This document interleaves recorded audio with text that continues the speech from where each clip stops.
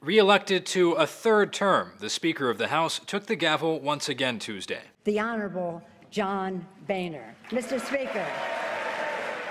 But he faced a tougher vote than expected, picking up only 216 of the 408 votes cast.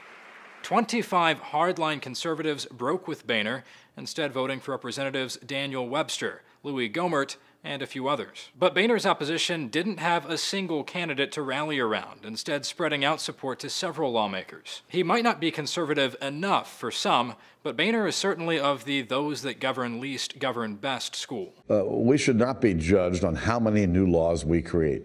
We ought to be judged on how many laws that we repeal. And Tuesday, his message touched on a lot of conservative economic themes. We can build an economy that furthers better paying jobs, more growth, and more opportunity for the nation's middle class.